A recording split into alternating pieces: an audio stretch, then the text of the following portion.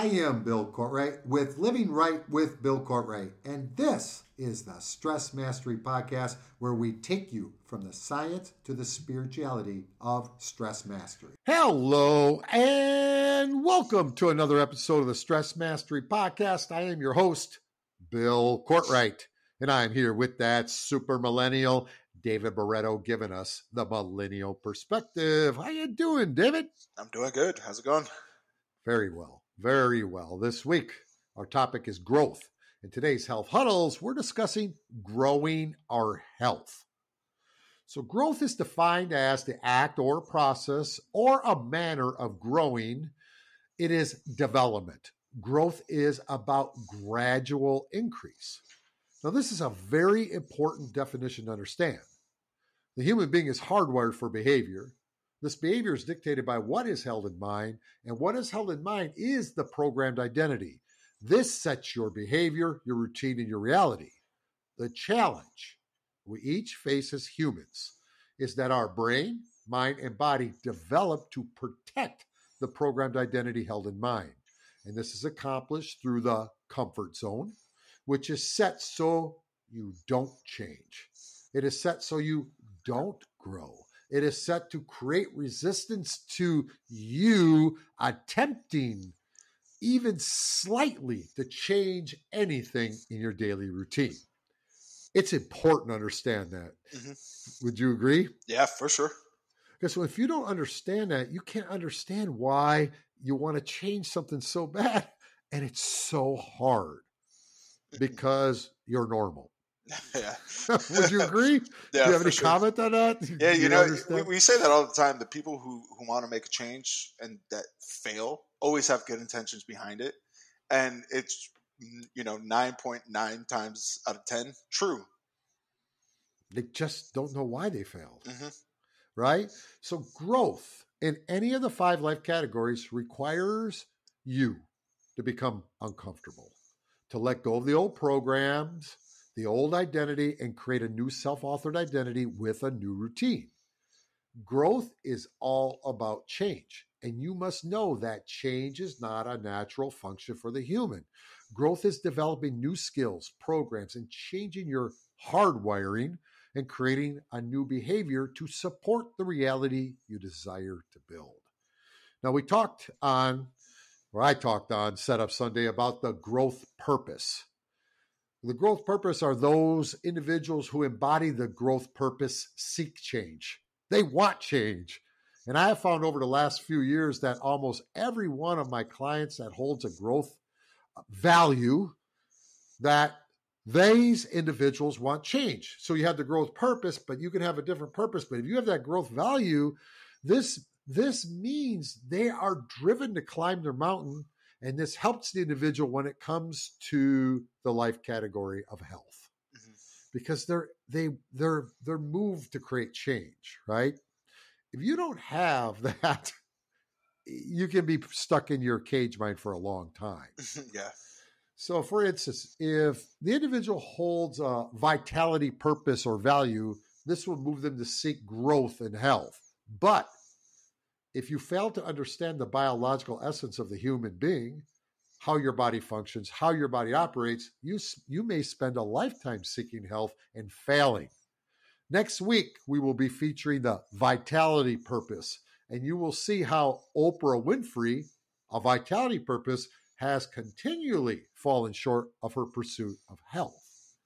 So you see, it's just because you have the drive.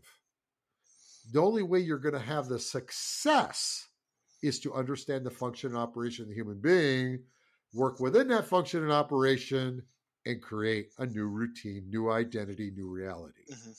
So you're with me so far? Yes, sir. So how does one grow their health? As with all growth, this begins with awareness.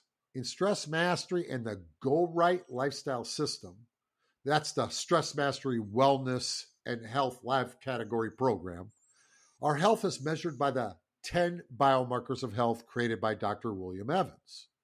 I studied under Dr. Evans in the 1990s, and this is when I began to understand that health has one single factor: recuperation. Mm-hmm. That's your key factor of health. When we look at the number one biomarker of health, it's muscle. So if your biological essence, your body is supporting a mind stuck in worry, anger, grief, guilt, fear, the body will be stuck in the stress network. The body supports the mind. The stress network is held through the human construct. Number one, the alarm system, sympathetic nervous system, red zone is activated. Two, the stress loop connects mind, activated in the mind, to the body, so you feel the activation in the body. Three, the mind identity, the ego holds the conflict and creates conflict distortion. The body identity, the stress network is activated, the body's in fight or flight. And five, the identity, the base identity set in event, judgment, and reaction. This state of stress, this state of the stress network will break down the biomarkers of health. Mm-hmm. So I'm going to go over these biomarkers and let's discuss this a little bit. When you are stuck in the alarm system in stress, the body will be breaking down its muscle. That's the number one biomarker. As the muscle decreases, number two, strength decreases. Number three, basal metabolic rate, your energy decreases. And number four, fat increases. Muscle comes down, fat comes up. As these biomarkers break down, number five, aerobic capacity decreases. That's the oxygen in the body. And number six, the blood pressure increases, blood sugar increases, cholesterol increases. Number nine, the bone density increases. And 10, the temperature regulation, the thyroid gets thrown off. The whole regulatory system gets thrown off. This is because the body is stuck in the stress network and it's not recuperating. And so the wellness network doesn't get turned on. So can you touch on that a little bit? Yeah, I think, I've said this a long time before, but we get comfortable and used to these feelings, of I'm just warm-blooded. Your thyroid's probably off, or I'm tired all the time, I'm sluggish, I'm this, I'm that. Like they hold on to it like a personality trait of that's just who I am, and to an extent, yes, because your body is disconnected. This whole network is all over the place, and that's what we got used to. And that was the one thing I noticed, the big thing through my change, losing all that weight and actually becoming healthy, that I don't know how I functioned. I had no idea how I got out of bed and did what I did day to day. Because it was like, going up a hill with 100 pounds on your back, it's pulling you back. And you just may get stronger or think you're stronger that you could get through it. But I was drinking 2, 3, 4 energy drinks a day and, the crutches that I was using to get through. And that's not how it should be. And you made a very point there. So these feelings of tired, being stressed out, being anxious, they become part of the identity. Mm-hmm. Yes. They become part of your reality. Yeah. And you think that's normal. Mm-hmm. That's just who you are. Well, it is in your identity, but it's not truly who you are. Yeah. You're creating that reality. And if you don't manage the stress network, you cannot grow health. So why do most people fail to grow health as we age? Right? Well, this is tied to the social essence of the human being. The social essence is tied to the societal programs set as a child. As a small child, we are each exposed to the aging process and the health habits and rituals, programs of our family, culture, and our environment that we're in. So most of us are programmed with the societal program that we grow old, and with this program, the person growing old is not in the process of growing their health. It's usually the opposite. We have a program of how we're supposed to age held in mind. And the human being is hardwired for behavior. This behavior is dictated by what's held in mind. And what's held in mind is set through that program and identity that sets your reality. And very important, this is held in routine. Now, what this means is most people are programmed how they age, and this affects their aging process and their health. So I was programmed that food is a comfort tool. Exercise is for the young and the rich. I was programmed that by age 60, health was a struggle, pain was inevitable, and growing old sucks. That was my programming. Because remember, I was raised in my later years after age 8, 9, 10 by my grandparents. So guess who was always over at the house? People that were my grandparents' age. Yeah. So I got that programming that, very simple, Billy, growing old sucks. Well, I'm 62 years old. I'm living proof of what is possible and beyond what most people believe is possible. See, it's very important to understand not just what your current habits are, but what are your current belief system and routines, right? So do you believe that you hit a certain age, this is what has to happen? We see it all the time in the medical clinics. What are your thoughts on that? Yeah, I think that goes such a long way, because even if, like, the health programs as far as, diet and all that stuff wasn't there, you'll hear, like my dad used to say about like diabetes and stuff. That was his reality. My dad's type 1 diabetic, been like that since I was born. But you guys got to make sure, because one of you three probably going to get it. That stuck with me. I was like, you know what? No matter what I do, until I see my brother or my sister get it, I could be the one. And I realized it doesn't have to be like that. Or the same thing with like cancer ridden, or our genetics suck, or we don't process carbs. Like, those were things that were stuck into my head. Yes. That I was like, all right, you know what? All the diets that I saw, all the things that I saw that were actually positive and my friends were doing and stuff like that in high school, putting on muscle. Hell no, that has rice, that has this, I'm going to get fat. And now, David, completely tell them different. how many grams of imagine, just go back a couple years ago. Yeah. How many grams of carbohydrates do you take in a day? So I'm low carbs and still 400. So I'm dieting for a contest that are 250 grams. Can you imagine that in the past, right? You never do that, right? So growing your health starts with discovering how your body functions and operates. That's for sure. You want to know what is your stress responder. It's very important that you understand how your body functions and operates. And then next, growing your health is about reversing the 10 health biomarkers. That's growing your health, is reversing those biomarkers. When you create a daily routine that supports the recuperation of the body, you then reverse the biomarkers. And thus, you grow your health. We personally did this with thousands of people 70 years and older. Yeah. Thousands, not a 10, not 20, thousands. We did it with Javier in Panama. And boy, did we do it in our medical clinics. We worked with Humana, and we were a managed care. We had a managed care division. Everybody was in their 70s, and we reversed the biomarkers. Mm-hmm. And so what does that mean? Well, if you could create a routine where the body begins to recuperate and you start to repair, number one, the muscle starts to increase. Number two, the strength increases. And what happens, you'll notice that your joints don't hurt anymore. It's interesting. Even our partner, Patrick, always had bad knees because he thought, well, I'm 6'8". I'm a former basketball player. I'm always going to have bad knees. I'll never forget what I told him. You need to squat. He looked at me like I was an alien. Guess what he did? He squatted. Guess what he doesn't have today? Bad knees. The long squat.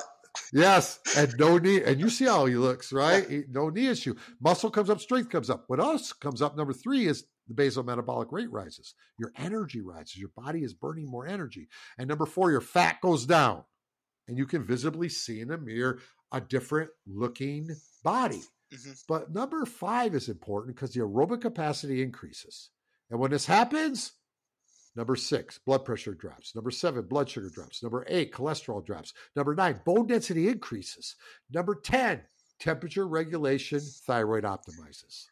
When you do this, you reverse the biomarkers and you are actually growing your health. There's no age limit on this. Mm-hmm. So your thoughts on that, David?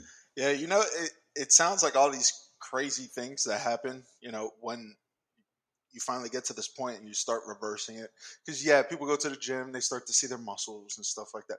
I noticed that my hair even got better. And that was something that's like me, I never really cared about, but I noticed my hair looked healthier. I looked healthier. Going up the stairs and tying Yeah. my shoes. You don't being out of shape to the point where tying your shoes is a taxing thing.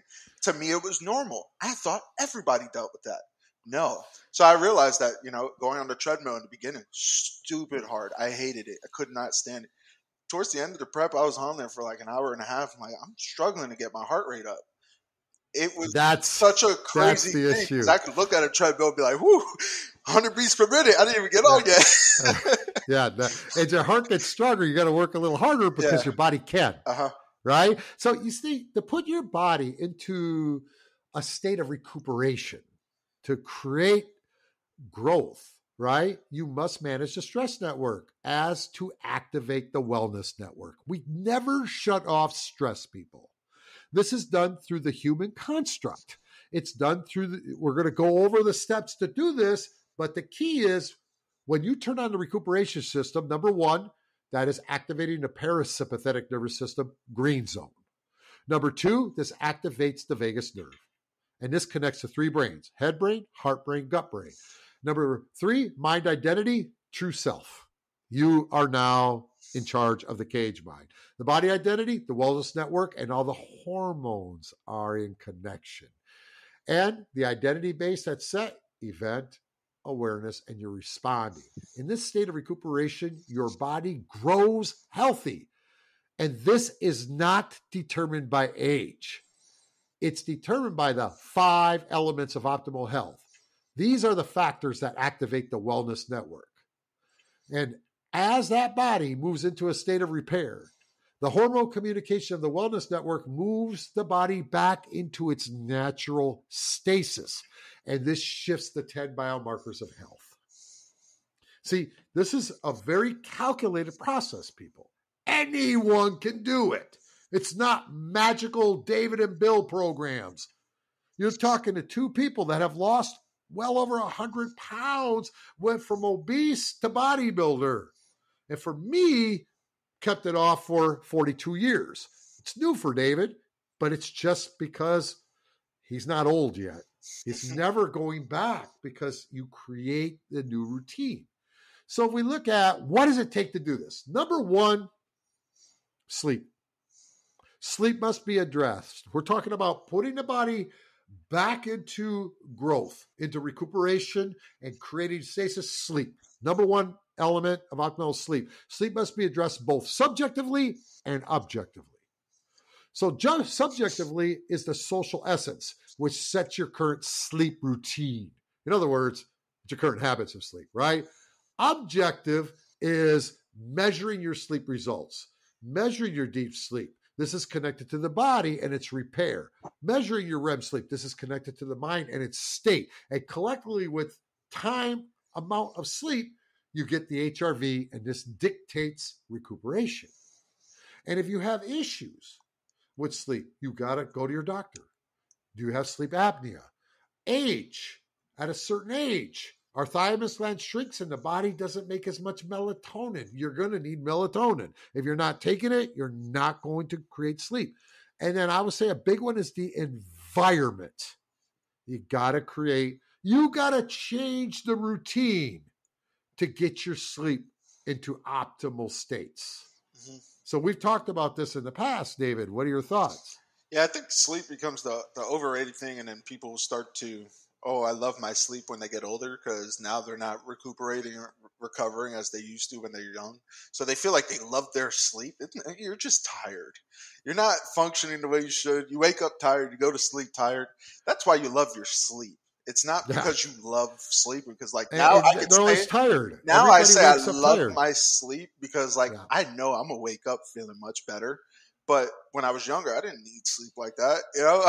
2 hours, go to school, go to work, whatever the case was, and I was perfectly fine. Now when I see all the memes about I'm staying inside, I'm sleeping, I'm this and that, or I'm always tired, it's supposed to be funny, and it's funny because it's relatable, but it's sad because most people are tired because they're thrown off, or their sleep environment's off, or they don't understand how to set up their sleep hygiene properly to get good sleep. And so what happens? their body is breaking down. Those biomarkers are breaking down, right? Mm-hmm. So once the sleep is addressed, next is water and hydration. Subjectively, it's measuring how much water you're currently drinking and your routine for drinking water. I'm going to tell you now, one of the great changes in routine is to put water down the very first thing when you wake up. Drink a quart of water. It will change. That one will change your life so fast, you'll be shocked at how you feel. And objectively, you can get a urinalysis test, the color of your urine, using a measurement tool to make sure you see how you're drinking water, right? You know, as we age, and this is very important for people to understand, the thirst mechanism shuts down. Older people, we found they do not get thirsty. You have to put a plan together for them to drink water or they won't drink. I know that with your grandmother, my mother-in-law, she won't drink water unless Linda's putting it in front of her, right? I think even for me, I have to have the bottles there because I don't get thirsty as much as I did when I was younger. So what are your thoughts on water? Yeah, I think starting your day with it is probably one of the best things that I've started doing, just because once you start to get into that habit, like once you're hydrated, you're thirsty all the time. So once you skip that opportunity and your body's like, I'm not getting water, you realize it's 5 o'clock, you haven't drank any water. But it's also the same thing with sleep. I mean, you got to learn to enjoy. There's so many different things. There's air up bottles that flavor the water. Yep. There's different flavorings. There's different types of water bottles. You got to find out what works. If you think that going to the gas station, I bought 2 bottles today, and then you accidentally forgot it in the car, now it's hot, you're going to drink it? No. Keep it with you. Keep it on you. Make sure it's how you like to drink, and you'll drink it. And understanding a functional operation human being, every human being wakes up in a red zone. Every human being wakes up dehydrated. If you do that before you do anything, have your water bottle set up and you drink that water right away, you are activating the green zone. You are activating the wellness network to start your day. You see, that's how powerful it is. So when we have sleep and hydration dialed in, number 3 comes the mind. And this is good. See, the body supports the mind. The program, identity, and a social essence is set for you. So when we worry, the recuperation system is shut down. When we worry, the body's ability to repair is shut down and growing our health is impossible. Hear me out. That's the truth. I don't care what else you do. Now, when the mind is in worry, the body supports the mind through activating the human construct alarm system. And this keeps the stress network in the body activated, thus breaking down the muscle and destroying the 10 health biomarkers. Now, subjectively, slow down. Do you feel anxious? Do you feel anxious throughout the day? Are there certain times of the day? Do you consistently feel worried? And just be honest. How do you start the day? And how do you close the day? What's your current routine building your reality? Now, objectively, discover your purpose. I cannot tell you how that will change your life. And name the ego. Mm-hmm. You're splitting the eyes. Change your routine. Set and close your day. Use the Green Focus Power Hour in our closing the day routine. Learn to slow down. Use and master the let go technique to consciously deal with worry during the day. You become aware. Journaling. Begin the process to self-author your life. This will change your body faster than anything else, right? Because I tell you, if you work on your mind, guess what? Sleep is pretty easy. You'll remember to drink water.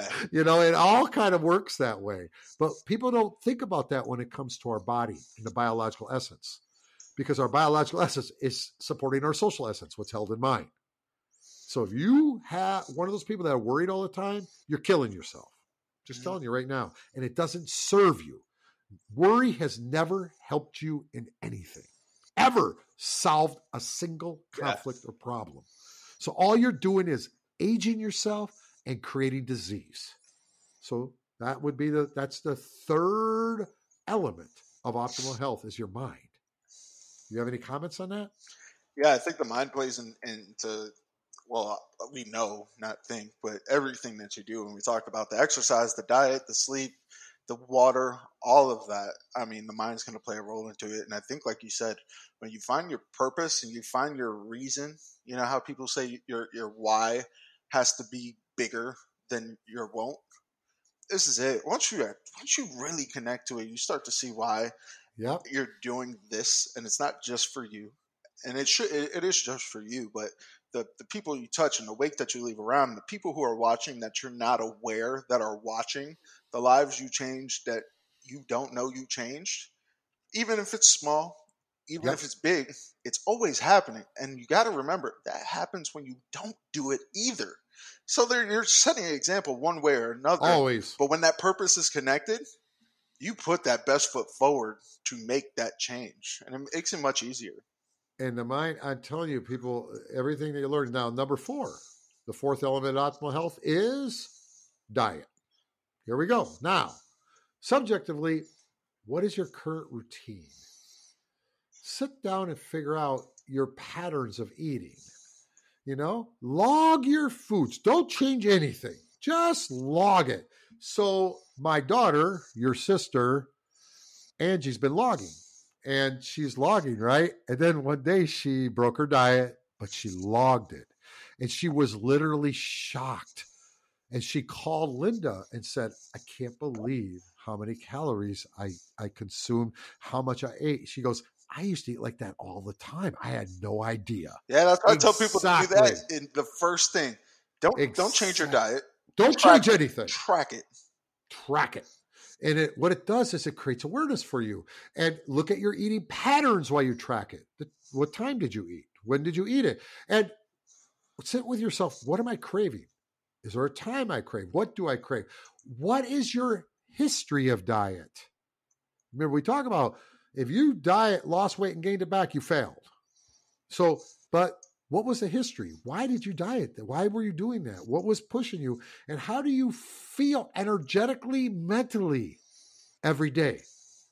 See, this is how the first step is looking at, okay, this is where I'm at. This is how I eat. This is what I do. And it can be very revealing. Mm-hmm. And subjectively, it's now telling you, well, that's your subjective reality. Yeah. Angie did not know her subjective reality until she looked, holy crap, because that was a routine, the way she ate. Mm-hmm. And she didn't think it was bad until she saw it. Yeah, right? The interesting thing with that, I think, is cool because when people are like, well, I have to be like this for the rest of my life. We just went out not too long ago to get lunch, and we stayed out longer than we wanted to. So we ended up getting lunch out. That wasn't our plan.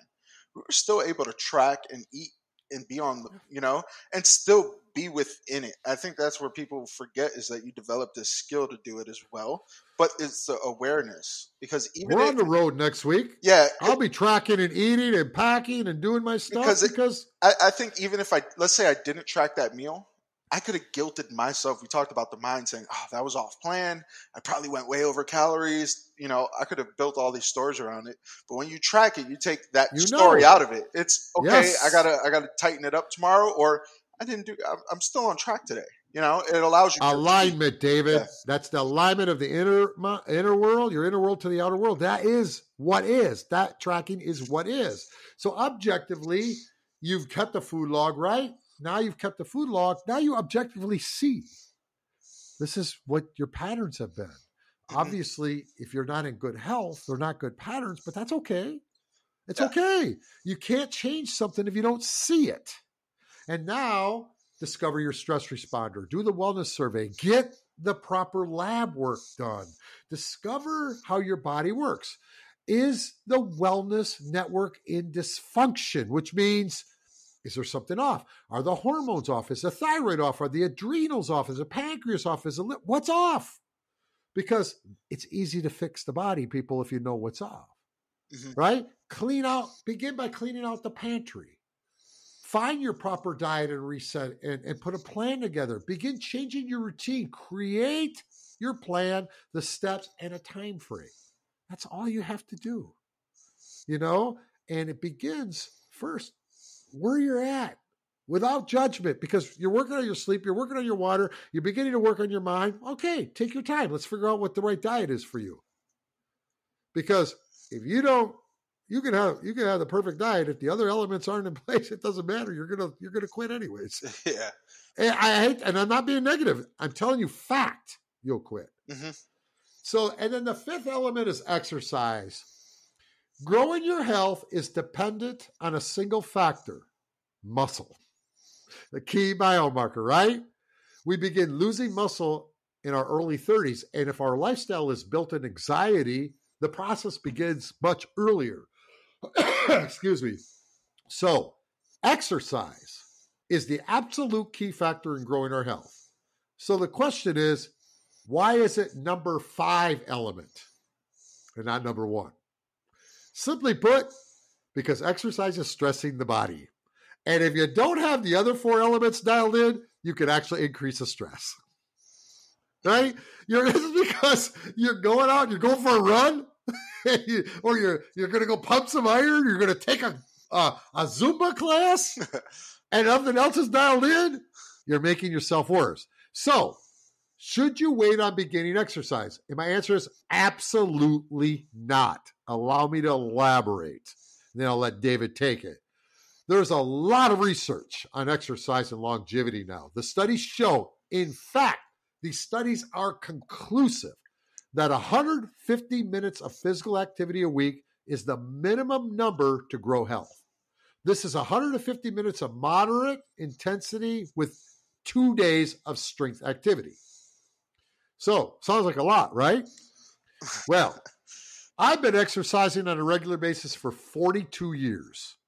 My regular regimen, not my bodybuilding regimen, was set when I turned 45 years old. You saw it for years, David, decades before I did a contest again, right? Weight training, 5 days a week, 1 to 1.5 hour sessions. Monitored cardio, 7 days a week, 1 hour. That is 870 minutes, 14.5 hours a week. This leaves me 152.5 hours.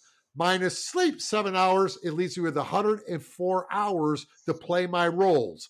Let's say 50 of those hours are work. It leaves me 54.5 hours left.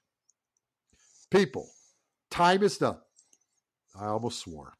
Time is the worst excuse you could ever give about exercise. 150 minutes is nothing when objectively broken down. Exercise benefits brain health. It reduces anxiety. Exercise repairs and builds muscle. And this decreases fat, increases oxygen, lowers blood pressure, lowers sugar, raises good cholesterol, increases bone density. So exercise, subjective, take an honest look. How much time during the day do you really sit? You think you don't have time. And when do you move? When is your movement? Really, just look at yourself again and objectively begin by getting steps. And just like you did with logging the diet, begin measuring the steps that you have now. First, just measure your current steps and then create a plan to increase them. And then when you're ready and you have other elements working, then get an expert and create a true plan. See, I'm going to close it and leave it to you now on the exercise, but this is what I think. Growing your health is a choice that you must make. It's not something that happens accidentally. It's a choice, and it's not one thing. It's bringing the elements, it's understanding the function and operation of the human being and bringing those 5 elements together. Mm-hmm. Your thoughts, David? Yeah, I think now there's no excuse anymore. You know, the resources that are there on social media apps that you use for your entertainment can be used the same thing for education and information. TikTok, YouTube, Instagram, all of these things, you can find exercises. And I find that people are stuck too much in fear, and they're afraid to ask questions because they want to act like they know it. In reality, if you're just starting, you don't know it. I say I don't know it. You know, I constantly, I'm still looking up videos and exercises and diets and you name it, I watch it. Take advantage of when you sign up for a gym and they give you that first free, training session. Sure. Ask the questions. If you got to ask the questions instead of training. And when they do the body scans, There's always free promotions and things like that to use. You just have to be able to take advantage of it or be willing to take advantage of it because it's literally in your pocket every day. You know, when I make breakfast, when I make lunch, when I make something, I got something playing that's, okay, I'm going to try this today at the gym. Oh no, you know, this guy says to put this in front of this. It's about just adjusting and figuring out. And there's some days, you know, some workouts where I don't adjust. I found out what works for me. I'm Sure. sticking to it. But the ones that I feel like I need to improve on, I'm not going to just figure it out on my own. I'm going to use my resources to develop a plan and then go on. How'd you like the way I did the breakdown, man? That gives me 50 hours a week after I worked, you know, I mean, think about it. And I'm a busy guy. Mm-hmm. And that's the truth. Yeah, I'll do it. That's the absolute truth. People realize if you guys learn how to really slow down and start to put your life, and I get up at 2:30 in the damn morning because that's the time that everybody should get up if they want a good exercise program. That's right. You know, I think right after 5 o'clock is probably more often. That's it for today's show. Our mission here is the greatest shift in the planet. You can join us on this mission by simply like, share, subscribe. Links are right below the show notes. As always, until next time, stay inspired.